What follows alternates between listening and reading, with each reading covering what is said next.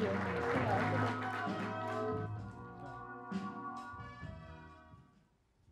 Let's talk about social good issues you're passionate about. Is it improving healthcare, equitable access to education, maybe the community you grew up in? How do we usually try to tackle these problems? We throw money at it, we devise laws and policy, but oftentimes it feels it's hard to make progress in changing the hearts and minds. But what if we retold these issues as stories that need to be told? For example, how hard is it for children without access to good glasses? How hard is learning going to be for them? So what if we could see their world through their eyes? So this is an immersive story created by UF student Takashi Wicks, who wanted to give us the experience of what does the world look like for 180 million children around the world without access to good glasses. This is available to anybody in the world on their smartphone to experience. And so your stories, when you see this, hope you think your stories could be experienced by anybody to improve the social good. Let me tell you a little bit about my story. So in 1992, I was home from high school for summer vacation in my home country, Malaysia. I walked into an arcade, and I saw people wearing this big, bulky thing on their head. They had a joystick, they were swinging it around, they were ducking and weaving, they were having a great time. And thanks to the great dollar to ringgit exchange, I got to try out this game. So I put that thing on. What did I see? Some platforms, real simplistic by today's standards. A pterodactyl was flying above for some reason, and my opponent. And I remember for the next few minutes, that virtual world was my world. And when I took off the head mount, I remember being sad that I was back in that arcade. But I didn't forget that that ability to transform people, get them to see another place was fantastic. And I knew it was for more than games. So for the last 20 years, I've been involved with creating virtual worlds. And for a big chunk of that time, VR, as my mentor used to say, is for a few rich people. So pilots that were training to fly an airplane or architects evaluating building designs, only they could afford the expensive setups. So you used to ask audiences how many people tried virtual reality, almost no hands would go up. But 4 years ago, that changed when virtual reality became available to the general public. And now, anybody with a phone, if you have a phone in your pocket, you could try VR. So when I ask people now, like I do here, how many people have tried virtual reality? Can I show of hands? See, a lot of hands go up. That's fantastic. How many people do have tried virtual reality for something other than games or entertainment? So very few hands have come up. And has anybody here tried creating their own virtual reality experience? Very, very few. And so we get told that VR is an entertainment technology that we're supposed to consume. We don't have a role in it. And I want to change that today because we're not realizing the full potential. See, VR is all about storytelling, telling your stories in a compelling, immersive way to change people's minds and hearts, to build empathy in the user. So using VR, they can see another world, experience another place through somebody else's eyes, interact here, and hopefully change their thoughts around a social good topic. Okay? So you might think, I don't know anything about virtual reality. I don't know how to program. I might not be a techie, but that doesn't matter.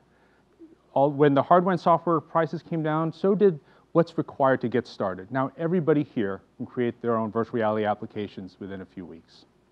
See, a couple years ago, I was talking to a good friend of mine, Dr. Sri Kalyanaraman, who's a journalism professor at the University of Florida.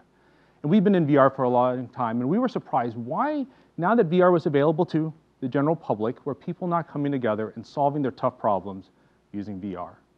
You see, we've been talking with researchers, innovators, and entrepreneurs, and they said, we've got these tough problems.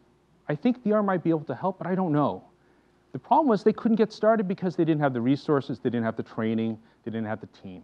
So oftentimes those barriers were so high, they just gave up. At the same time, we were hearing from folks who were gathering together and saying they want to learn about VR. So here's, when students put out a call for students who were interested in learning about virtual reality, here's who showed up.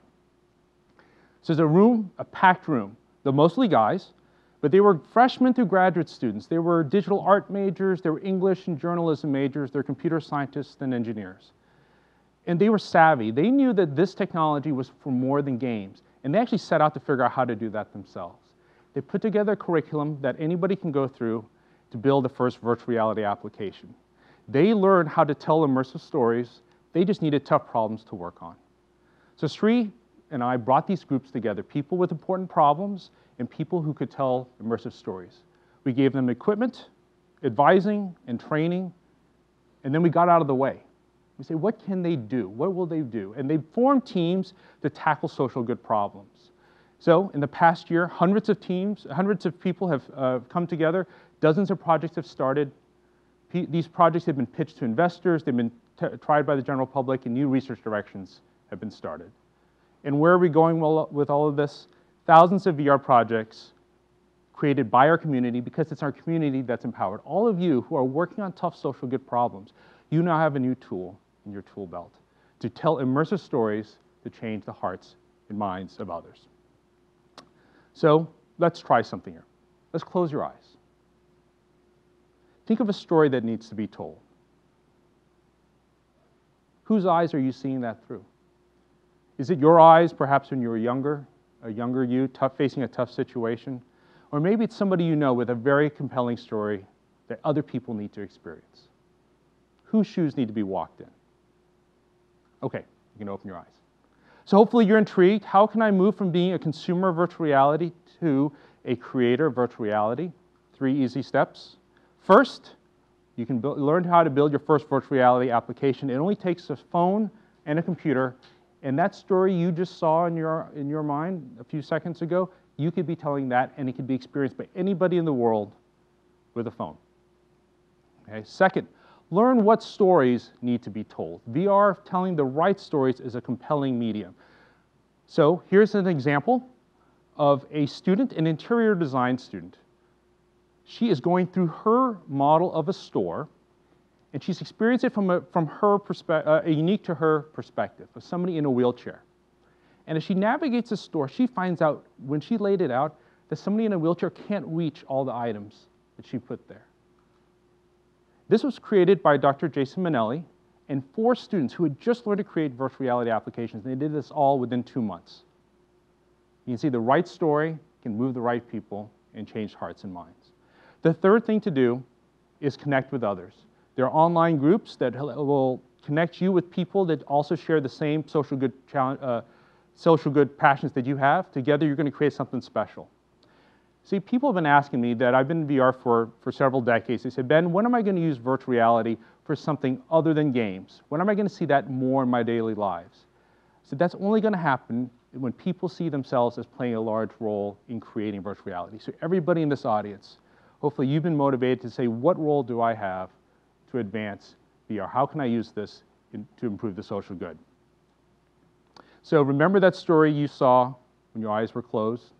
Tell your story virtually, moves hearts and minds, and make a real change. Thank you.